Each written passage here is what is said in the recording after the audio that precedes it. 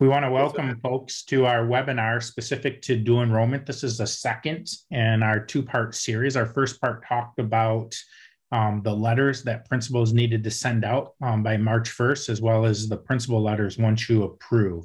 This webinar is really going to be getting into the eligibility requirements, including courses, the students, where, costs, everything else. So this one's going to be the nuts and bolts detail piece that came out in several of the questions that are there. So we want to welcome you to our session today and thank Jeff McNeil, educational consultant from the Michigan Department of Education, for joining us with that. We will be using the Q&A feature. So at the bottom or within your screen, you should see where it shows questions and answers. So please do ask questions within that system. And you may add comments or ideas to chats if you have things of how you've done things. But the question answer feature will be our main piece. So knowing that time is precious and we want to honor your time, we're going to get started. So thank you, Jeff, for joining me. My name is Colin Rittmaster, Deputy Executive Director with Michigan Association of Secondary School Principals, and I'll be moderating today with Jeff. I'll be paying attention to the questions, framing those for him, and engaging with him. But to get us started, Jeff, why don't you give us some the nuts and bolts about dual enrollment and eligibility? Yeah. Well, good morning, everyone. As we're starting, this is our part legislative requirements number 2, and this will be available in a PDF after the event, so you'll be able to get that off of the association's website and access this after the presentation. Colin, did we do this is being recorded so that people are aware of that? Yep, everybody should have been notified when they entered that it is recorded. So a recording of this webinar, as well as a copy of the presentation, as Jeff said, will be emailed out to folks tomorrow or the next day. And so with that, we're going to start. And so when we look at this, the Michigan's top 10 strategies, this is directly related to goal 4. You could say it's also related to goal 5 and 6, but it is one of our metrics that we use to measure goal 4. So with that, we're going to get started. I am going to go through these fairly quick so that we can always go back, but I want to make sure that we reserve enough time for questions and answers, because that's what this is all about, is helping you to be prepared for the next school year and to make any adjustments that you might need to.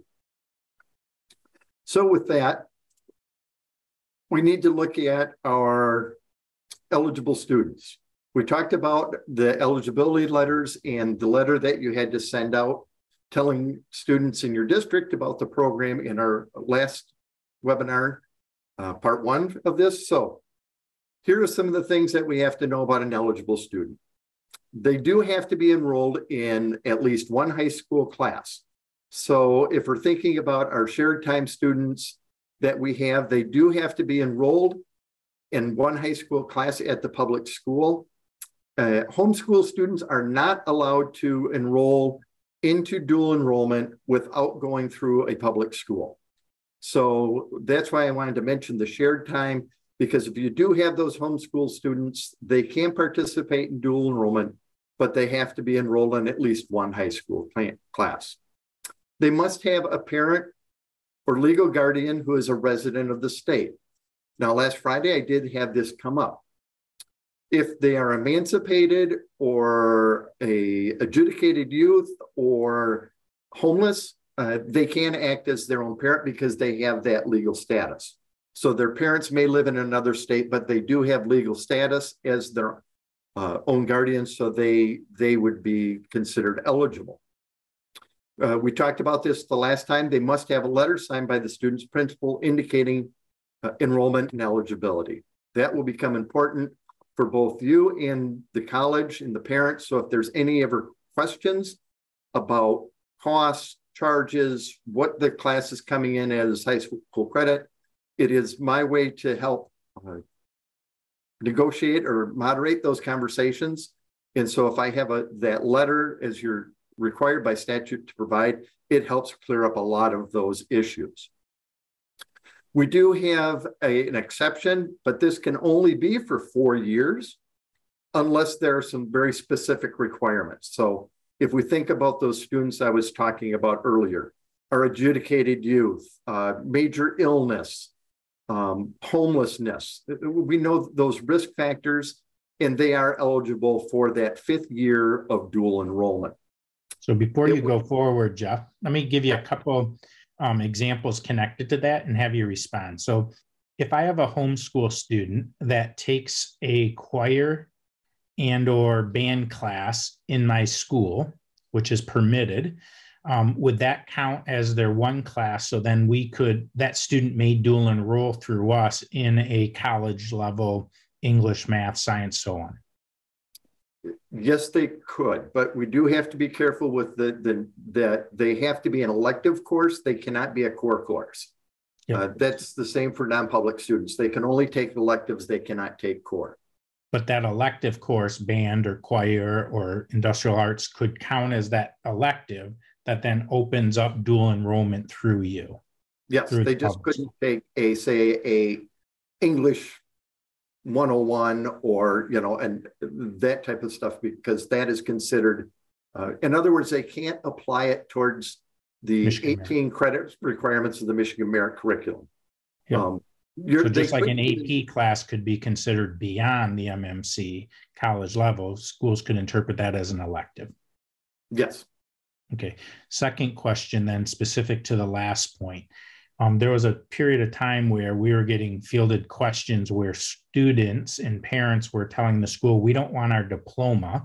We want to stay in high school for one more year, even though they fulfilled their high school requirements in 4 years. So their thought was if they stay for a 5th year, take one class at their local school, the public school could pay for them to go to college during their 5th year.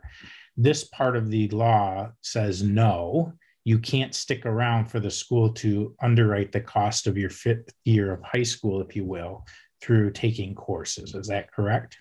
That is correct. And their clock starts with their enrollment in the 9th grade. So as soon as they've enrolled in 9th grade in any district, and we'll make this easy, if their UIC shows that they enrolled in 9th grade in X year, that starts the clock. So even if unless they're those exceptions, but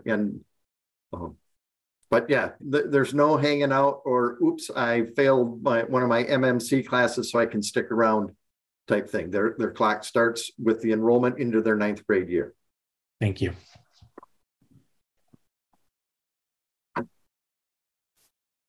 There's a couple of things that we can talk about when it comes to academic readiness and qualifying scores. We do have, the districts have the ability to look at PSAT, 9, 10, any of the state assessments for academic readiness in the subject areas tested. So when we talk about this, that's English and math, basically. If they do not have that qualifying score for college, the district may decline their dual enrollment. The student cannot make the district pay for that dual enrollment course if they do not have an academic readiness score. I also want to state that it is not the district's issue to have them retest. So if the parent wants to pay for the assessment to get that qualifying score, that is on their dime. It is not on the school district. Then the one that we talk about a lot, or at least I talk about a lot when I'm talking with counselors and others, is when we do the counseling part for dual enrollment.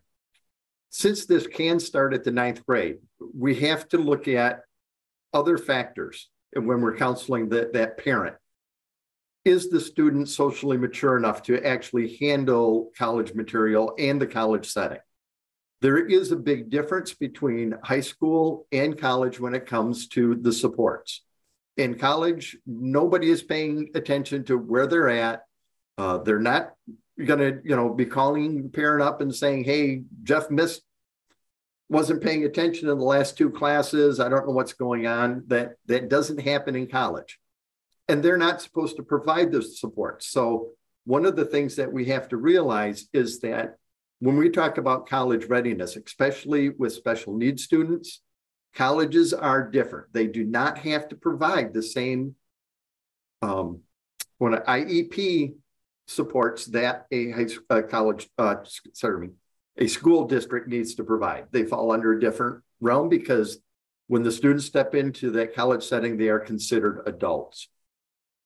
Those are things that I would look for if I was back in the district. I did look at attendance. I did look at other factors and bring those up with the parent. If Colin's missing every Thursday afternoon, I'm not going to sign him up for a college class because he's going to be missing every Thursday afternoon. If the student has taken virtual classes in the high school and has not done well, those are things that we should bring up. We need to bring up to the parents to say, hey, if you start this, remember that their college transcripts do start. Are you sure that your student is ready? You can highly advise. I would note it. If the parents still insist, just like everything else this day with student rights, there's not much we can do to stop them, but we do want it noted because as you'll find out later, and I'll bring this up, if the student is not successful, the parent shall reimburse the district. So we want to make sure that they know that that's coming up. Well, I'll bring that up later. A couple of quick things we'll run through. We already kind of talked about qualifying scores. I did leave this slide in. I'm not going to address it much. I just wanted you to have it as part of the deck so that you saw where those things were coming from, so that they are basically for the subjects of math and English.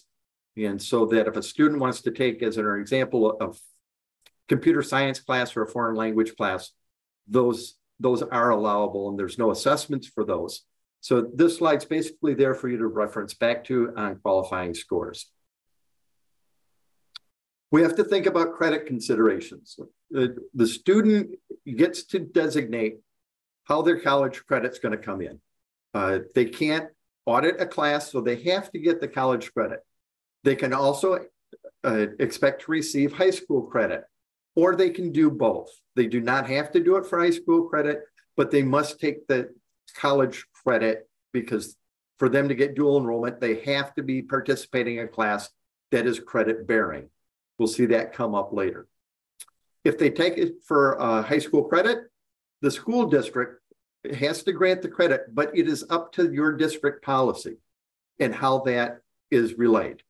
There's things that you should be in policy or your procedural statement saying that if we take this class, it's going to come in as this. If we take, I think Colin and I were talking about this. This one always gets to be a little controversial, so we'll start it right now. If I take an Arts 101 class, how is that coming into the district? Is it going to come in as an elective? Is it going to come in and satisfy that MMC requirement? It's going to be the district's decision. I will mention at this time, those community classes, so arts may count, but painting scenery does not count. That has no credit bearing, so those classes don't count. We did bring it up that the student may not audit courses if they're paid for under this. Because there is no credit, the student can't audit them. What is the district expected to do? I've kind of started to touch base on this. Both districts and non-public schools have to provide this information. This is kind of unique in our system is that non-public schools to participate in this program basically have to follow all the same rules that a public school must follow. So there's no difference in this legislation between a non-public or a public school, which is kind of interesting. The only real difference comes to the paying part of it. Since non-publics do not receive state aid funds, the colleges bill directly to Treasury. I know that some of my districts that I talk to say, oh, why couldn't we bill directly to, have Treasury handle the payment? But that unfortunately doesn't work that way. You're expected to have some parent and student meetings. They may be general. They don't have to be around dual enrollment. I would probably include those in those, back to school or career days, or wrap some parent-student meetings in. When we talk about that, we should also have some specifics, so that those cases where I was talking about, is a student socially mature, I would make sure that I had that parent-student meeting to make sure that we had that on record in case something comes up in the future. And they do have to have that eligible student letter for the district, or the district has a copy, the teacher gets a copy, and one needs to go to the institution. Okay, we're moving right along because I know the tough ones are coming up. Institutions, post-secondary institutions, our state universities, community colleges, and any nonprofit college or university. So private universities do count. Just remember that they may think so, but they do not have to you do not have to match their tuition rate. You can spend more if you'd like, but a student cannot expect more than typically for us in Michigan, it's about $725 a course based on 6 courses in a semester. There are a few of you, and I'm not sure where everybody's from, but if your district does border on the state borders, they can attend a university in another state, but your district must border that other state. There's a few of us that have that. It's not very often, but it's not like a district up in my neighborhood. My kids would have gone to Meridian Public. No, they couldn't attend. I couldn't pay tuition at, University of Miami.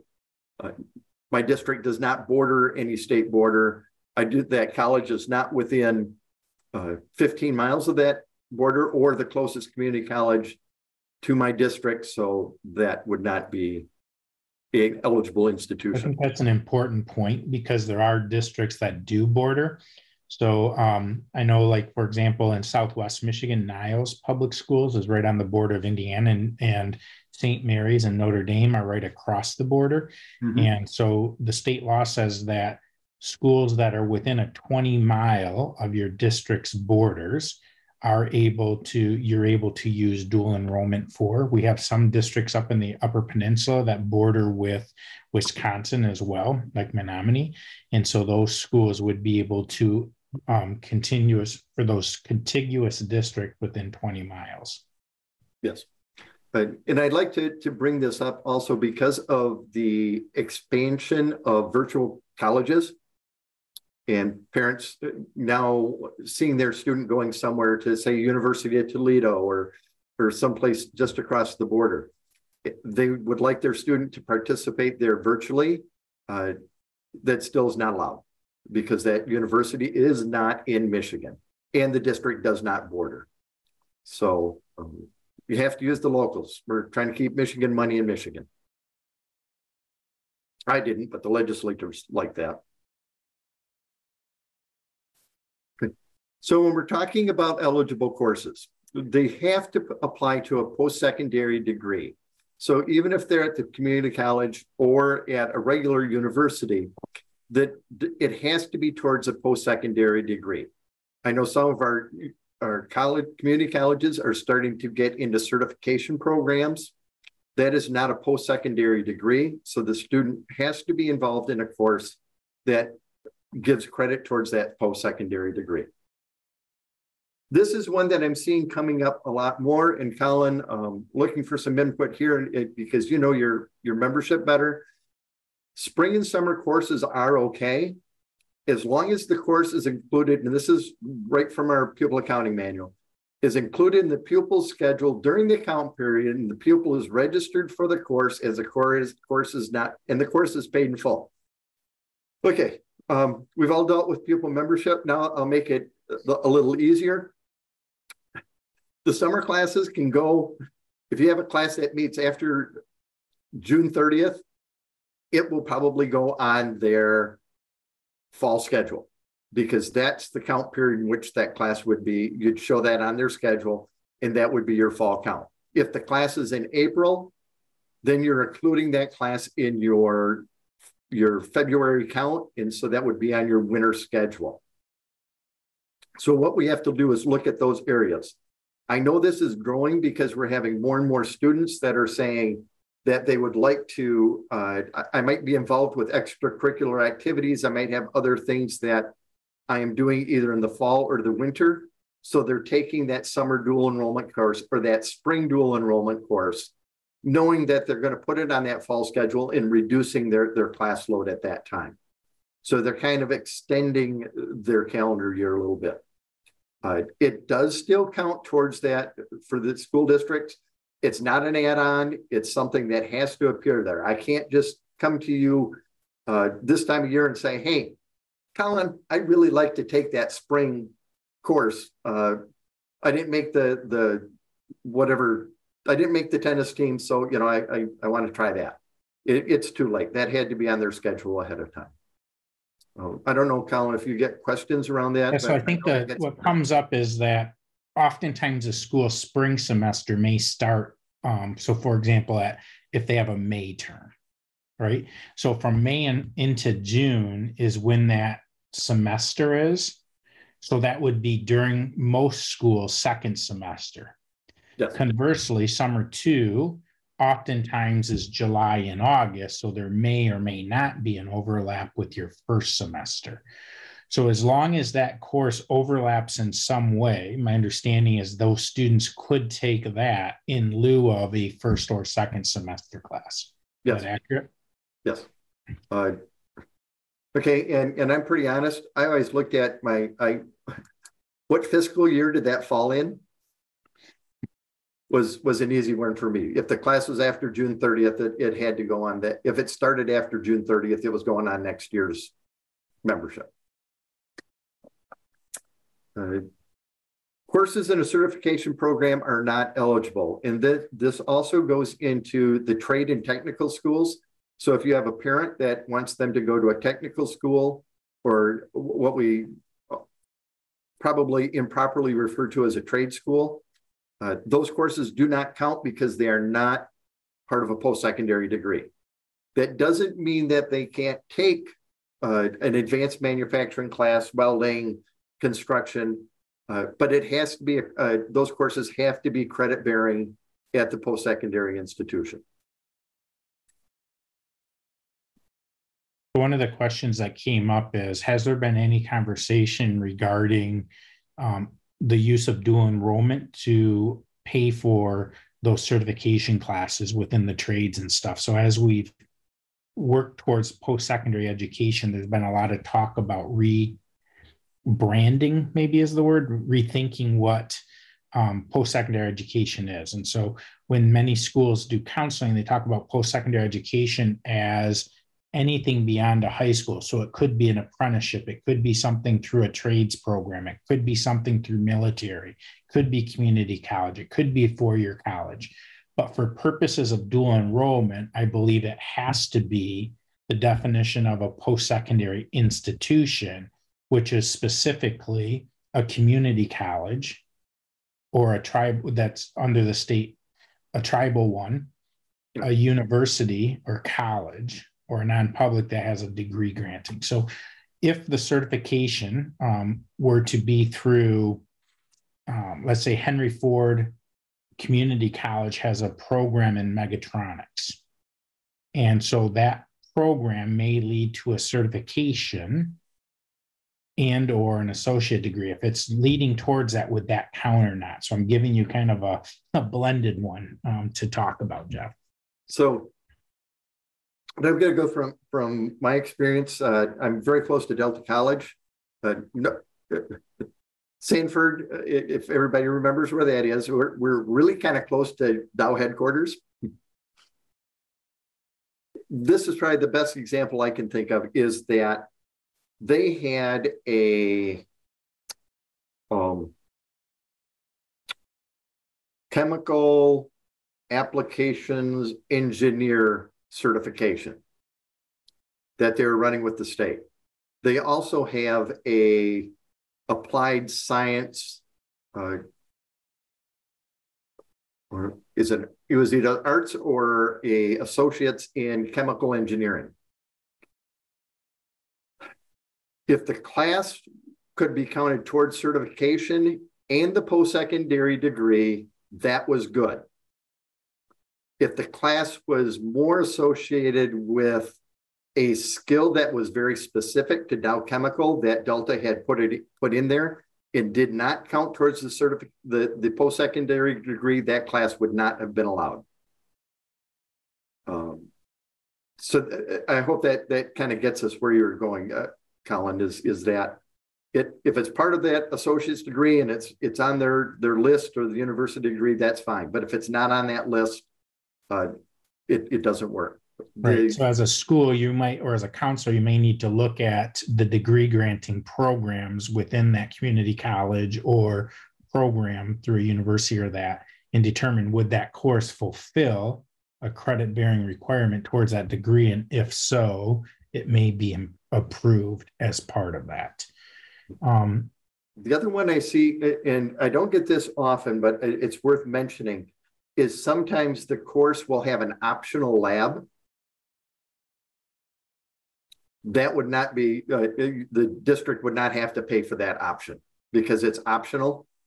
That doesn't mean that it is not part of the course requirements, but a lot of places will have an optional lab. I'm thinking sometimes in the computer sciences, they'll have an optional lab that students can sign up for. That would be something outside the realm of dual enrollment. Thank you. Okay, courses that just aren't going to make it. Hobby, activity, or recreational courses. Even though I took it, whitewater rafting is considered even though it was PE, it was recreational, and that wouldn't be an allowable course. When we look at the difference between a hobby activity course, and this is why we brought up that arts, and I was talking about the painting community. The community colleges usually have a community courses catalog. They might have painting, travel, things that we consider more of it's an activity or hobby, but it's not necessarily going to be part of a post-secondary degree. It bears no credit at the college. I know up in my area that Delta offers a very good real estate exam prep course. That is in their community bulletin, but it is not credit bearing, so that would not count. We have to be very careful about theological, divinity, or real religious courses. That doesn't mean that they can't take a religious course, but it has to be, it can't be secular. It has to be multi-secular. So when we think of, my best example, I think at Western and at CMU, they have a religions of the Middle East, or Far Eastern religions, and they talk about they're talking about several different religions and doing a comparison contrast. That's very different than when a private school, nonprofit private school may say, we have a course in Christian values of the Middle Ages. That's very secular and doesn't take in other viewpoints, so that would not be allowed. Would it be fair to say, Jeff, or to categorize it as, if it's a course within like a social studies, history type discipline versus at Western Theological Seminary, is that when thinking about theology, divinity, and religion, is it about that secular view, or is it more like history of religion, or religions of the world, or things like that come more from a historical context? It would history of religions when you went plural. It's not going to raise some when you don't go plural and say history of Christian religion, history of Muslim religion, history of, or very specific. Or the one that was brought up that I have to be careful, because with non-publics being able to, in privates being able to play in this space, that I can't have a biology through creationism. That's too specific, and that's putting a specific religious belief into that course. So that wouldn't work. Thank you. That's the only reason I can't do social studies and like you said, Colin, just because of the privates. Yeah, no, I think it's important to clear out that nuance. And so what I hear you say is it can't be singular, if you will, versus the plural, even if it's a historical or social studies based courses.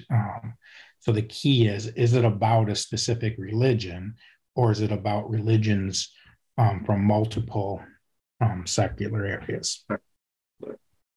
Different viewpoints is kind of where we have to go with that one.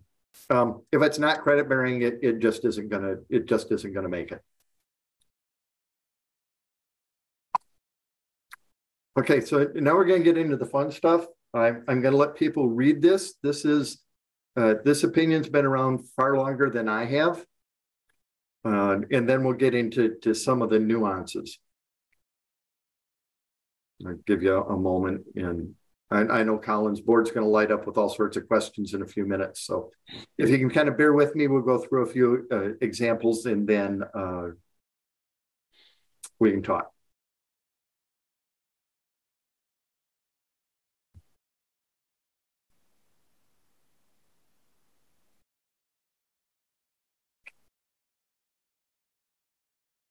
So with that definition in place, there's a couple of things that I'm going to talk to before we get into the meat of that.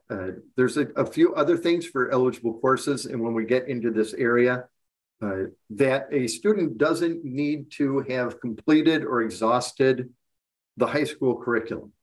So they can still have classes that are part of the Michigan Merit curriculum, or they may have accelerated classes in that subject, but they do not have to take all of those before they can participate in dual enrollment. So they don't have to go through the full program before they're allowed to do this. One of the things that, and I like to bring this up, is that it's the student's choice, just as it is in other high school courses. If they want to try something, we've all been there. I don't know about anybody else, but I thought I was going to be teaching business courses. I ended up teaching science courses. I wish I would have taken a shop class or carpentry class back in high school, so I had a little more experience when I do it myself. Probably would have saved me a lot of money and missed cuts on tile and other things around the house. So we have to allow those students to explore a little bit. And we can't make them take courses just like our other electives. We can't force them down a path. When we look at this, and we'll talk, I want to make sure that we bring this up because this is very important. We kind of touched on it earlier, is that when we are looking at these courses, this is where we get into the rigor of the class and what is being taught. And it gets into that area of a district's primary responsibility, as far as I'm concerned, is that they award credit based on proficiency for the Michigan Merit curriculum. That is your decision. I have nothing to do with it. And I'll go out on the limb and say nobody really in our department can tell you how you decide proficiency in a course. With that said, the district is, and this is what gets important about how you are awarding high school credit in the dual enrollment, how the eligibility of these courses come in, because now there's that work of, and when we look at this, how rigorous is that course? Is the course of the same rigor as, or more rigor than that high school course? The reason I say that is now if we're looking at one credit courses, and I'm stepping out on a limb here, and this may get a little confusing, but we do have one credit courses at the college level. You may decide that our course that is similar and contains more rigor and content than that course. The ones I'm thinking of may be in the arts, or I know now some colleges are doing what they call minis in their 8-week courses. They may bear one credit so that they can count them for some type of financial assistance, but they are really not the depth and breadth of a high school course. Those would be ones that I would go through this statement, have my survey done and showing that the high school course is more rigorous and has added learning objectives than that low 1 credit course. When it comes to AP courses, they typically do not meet the same as a college course, since the AP credit is based mostly on the exam and not on the course content. The exception would be is if you have a school that if they wanted to attend, and I just found this out yesterday, I haven't tracked it down, but Lansing Community College considers some of their courses the equivalent of an AP course. That would give you some grounds to go back, look at the rigor and relevance of your AP course compared to that Lansing Community College course. If you've determined that there's more rigor and learning objectives that are covered than the LCC course, then you would have grounds to deny that. Basically, when I looked at that scenario, it's because Lansing Community College has already come out and said, this is an AP course equivalent. So let's take pause there for a minute. One of the things I think is important that people discern is the dual enrollment course being used to fulfill one of the elective credits for graduation versus an MMC credit. If the course is determined to be an MMC-based credit, and I'll use ELA as an example because it's the one I most often get, okay? In ELA, there's state standards across multiple dimensions. You have listening, speaking, reading, writing, literature versus, and so on, language and all those pieces. The standards in Michigan are set up in ELA from 9-10 for high school as well as 11-12. Okay. So some schools offer an English 9, an English 10, an English 11, and English 12. And so in order to fulfill the 4 credits of ELA, they need to cover the content within those academic standards. Some districts then have an honors track, English 9 honors, English 10 honors, English 11 honors, English 12 honors, which is just an honors version of the state standards.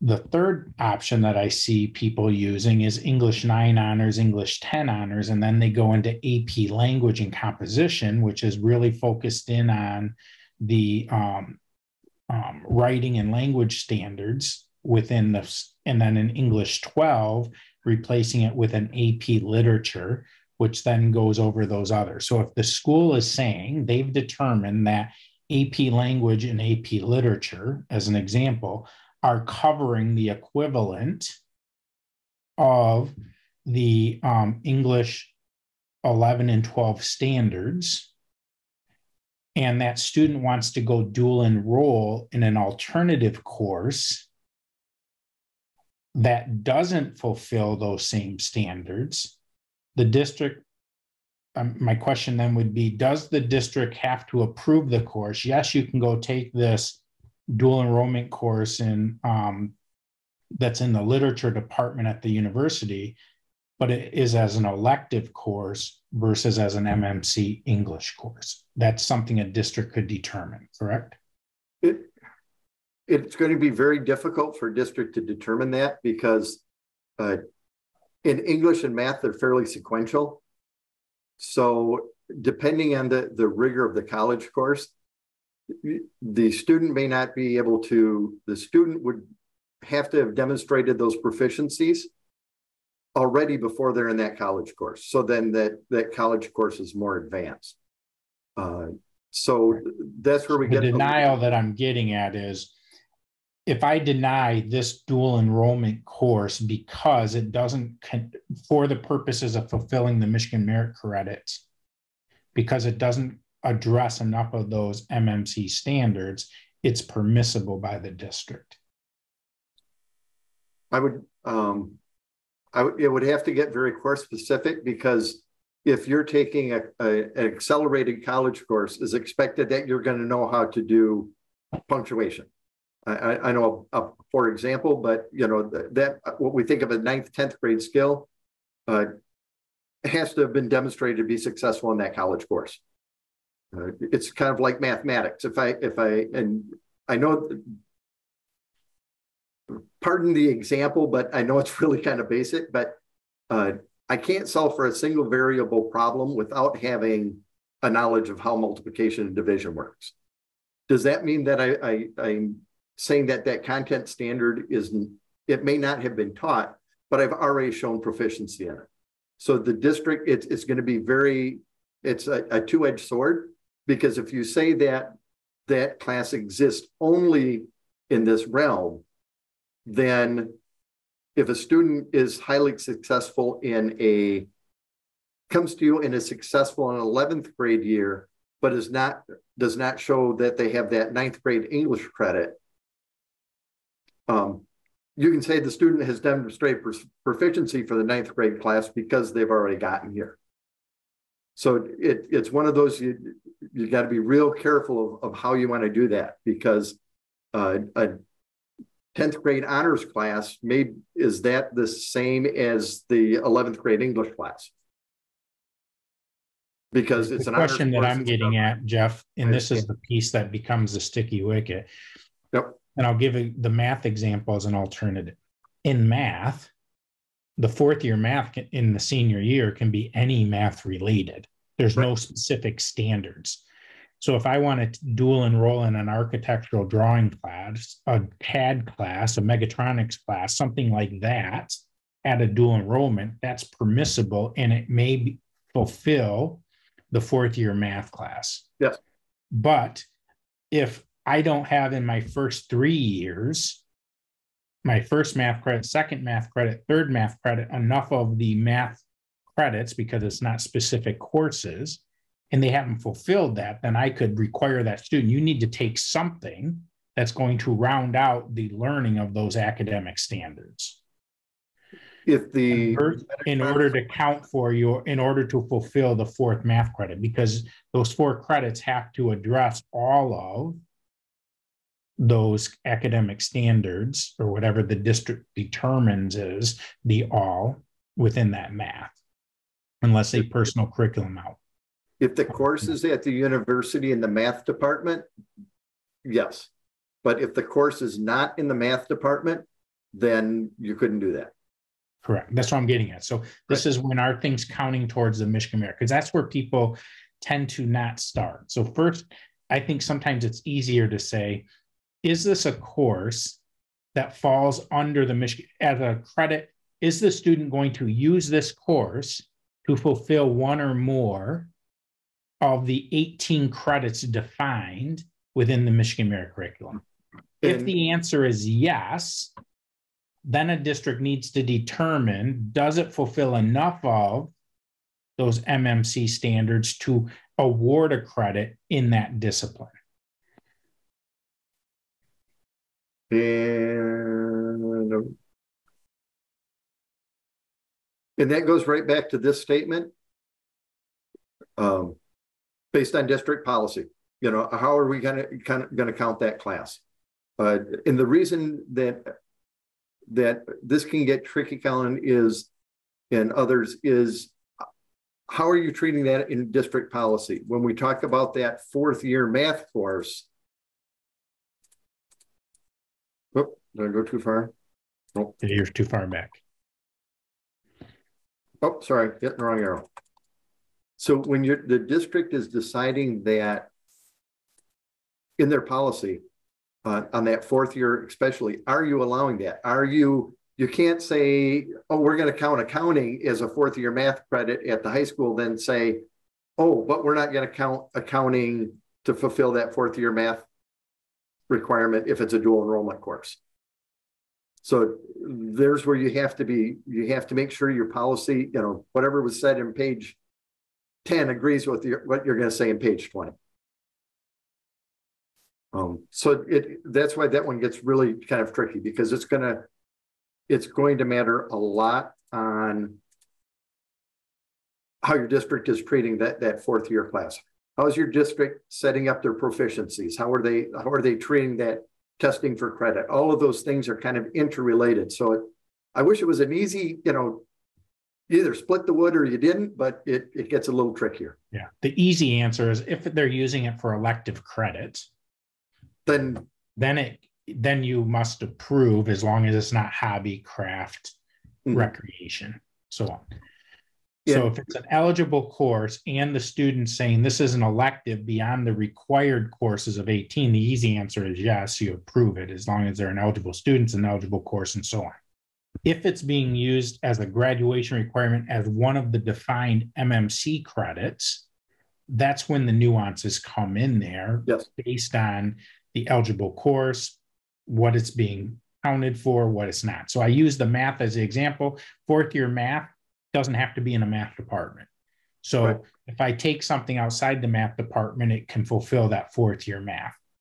For ELA, which is the one that's most often I get asked about, because there's 9, 10, and 11, 12 standards, are enough of those standards being covered? So that's when the tricky part comes. So going back to what you said, does it match what the district says about credit for those courses?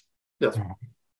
And then we have to look at, in your language, communication class wouldn't necessarily be in an English class, but it's going to cover some of those credits, and you may give them, and this always gets into that bigger picture. And I really like people to think about, remember, you decide proficiency. And so how you want to work this out is don't constrain yourself really tight here, and then you don't have the ability to go and blend here. One of the examples of a course, an AP course that meets, is we have a school down south, and I always forget where it's at. The guy has combined an AP history and AP English together. So he uses the historical stuff in the history class to drive the writing and stuff of the English class. Well, now you're fulfilling two things at the same time. So if a student is looking at something like that, the district should not substitute a social studies class for that on their schedule, if that makes sense, or an English class for that on their schedule, because there's much more rigor and information in that course than there would normally be. We have to just, I don't like legislation. I've always been a fan, the less of it, the better. If I had a $5 million, I'd pay a outside firm to go through and give them $20 a word they could get rid of in the school code and go from there. But we want to be careful of how we do that, because then if you have, if you're doing, like you said, you're awarding proficiency for some of those blended courses, you don't want to set limit yourself in the dual enrollment and then find now you've limited yourself in other areas. There is a question that came up that it's a short answer I just typed, but I'll have you maybe elaborate on when it comes to credit. So is a semester dual enrollment course equivalent to a high school year-long course, or is it up to a district to decide? So the short answer is it's up to a district. The reason I'm going to have you talk about it is that knowing some districts are on a 4-block schedule, so each semester course might be a 1-credit class, or on trimesters where they're each getting a half each. So talk about some of the nuances and specifically the district's local decision on that. So it's you're very right on point, Colin. It is up to the district. I have no say in that, because remember, just like what we were talking about, how much proficiency is this course gonna bring? If you're deciding that, and I'll just go with the typical I'm seeing now is, except for, unless they've specifically called it out in policy, any course that is 3 credits or less counts as 1 course for course. Any credit 4 or more counts as 2. Or I see it the other way. We don't care. It's course for course, flat out. and that's done. So that's the district of choice. Minis you can do, it's just up to the district on how they want to cover that proficiency. If you're on trimesters, it's the same thing. That gets a little weird. Or if you're on quarters, like I said,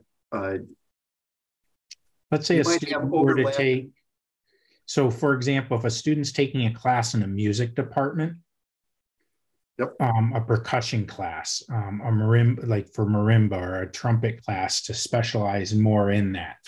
Most of those classes are 1 credit classes. Could a district say that a student must have 2 or 3 of those in order to count as a high school level class? Yes. Yes, because there's not enough content to the district has decided that there's not enough content in that 8-week course to merit, it only merits a quarter credit. Just those are those little nuances we want to tease out with that. So thank you. I've got, we've talked about, I'm going to mention this real quick. Basically, these top 3 are what a district, the 700 or whatever the fee is, can cover. Hint on this third one, material fees and books. I would highly recommend that you lease them from the college, because those texts and materials are now the same as any text and material from the district. They're the district's property. It just makes it a whole lot cleaner from what I've heard is when we lease those from the electronic version right from the college and take care of that. So in the last time we were together, we talked about fees and that type of stuff. So you had made clear that, for example, parking fees or recreation fees, those things don't count, but registration fees do. My ticket at Grand Valley, because I parked on the left side instead of the right, no, you don't cover that either. Right. So those are things. The other question that came up that I want you to, if you could address, is a student who takes the class or enrolls in a class but doesn't complete it. So you noted that that student needs to reimburse the district, but is it then the district's responsibility to reimburse the state because technically that student wasn't full-time then, or how does that work? No. They're expected to reimburse the state, but the state is not coming back to docu an FTE, because just like any, if you think our pupil account or pupil membership is a snapshot. So there's a snapshot at that time, just like any other student in the district, just there, that was it first Wednesday in October. If they leave you 2 weeks later and go to another district, that's a whole nother nuance, but no. So in this case, if you paid your $725 or whatever that prorated portion of their FTE to the university, the student doesn't complete the course, the parent and or guardian student is responsible to reimburse the $725 back to the district, but the district doesn't have to refund that to the state. Correct. Thank you. And then that's the district's option, whether they wanted to push for that reimbursement or not. That just gets into those subtle nuances, like if the student had a medical emergency, death and parent died, there may be other reasons that the district is saying that we're going to waive that under other parts of that statute. I've got one more slide that I want to talk about. I'm going to bring this up. Please, if you're thinking of doing this, let me know. We can help. I can help you set it up. But what we've talked about in the last 2 series is what a student is required, the district is required to provide.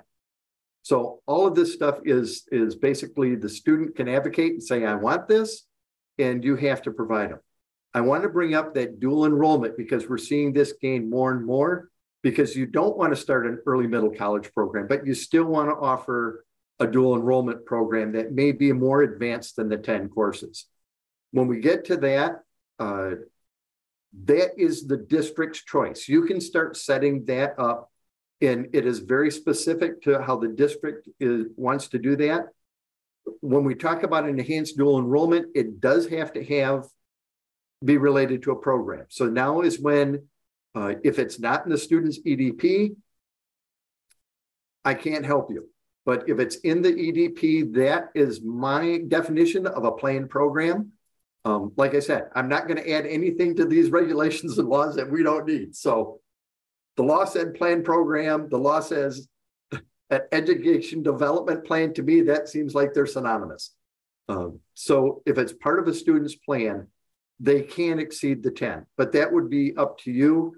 I'm thinking of our future Proud Michigan educators. You may have a 12 course thing in there. We have Centerline and some others are doing these wraparound, 3 at the high school, 1 at the college. So there's some of these wraparound programs, 3-in-1s, that type of thing, that aren't truly a dual enrollment, but they are what we call enhanced dual enrollment, because the district has chosen that that's the best placement for the student to be there and exceed the 12. So you really get to drive that one. I just wanted to make sure it's out there. If somebody would like to learn more about doing that, I'll throw up well, I can do that right now. I can throw that up.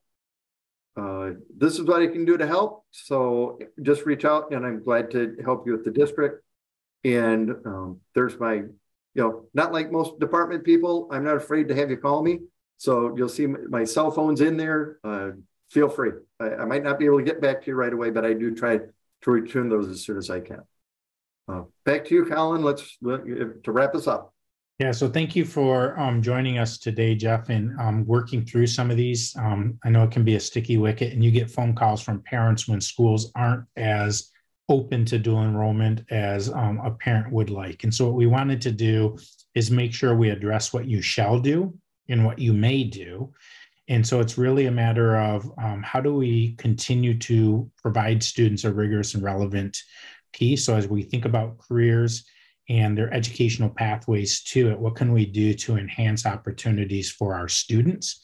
And what is the minimum you must do, and what are the opportunities beyond? And so during the Q&A, we also address some of the things that districts may allow. As an example, students to do enrollment courses, maybe they didn't have a qualifying score, particularly those things that might be through a CTE program and stuff. It's just the law provides some minimum standards and some exceptions, like the religious, divinity, theological type base courses, mainly because of Michigan's constitution around separation of church and state, specific to not public dollars for non-public pieces that way. So with that, thank you, Jeff, for joining us. We will put out an email later this week that has a link to the recording for this webinar, as well as the slide deck that has some hyperlinks built into it. I would encourage you to utilize the MDE website. They've Jeff and crew have really done a nice job of updating that and providing sample letters, the calculators, an FAQ that goes through many of the things that were addressed today, but being able to read it might help you as you tease things out. And as Jeff said, you're always welcome to contact him via email, phone. You can also contact us at MASSP and we will support you with that. So with that, we wish everybody a safe and happy spring, and we look forward to seeing people at our next event.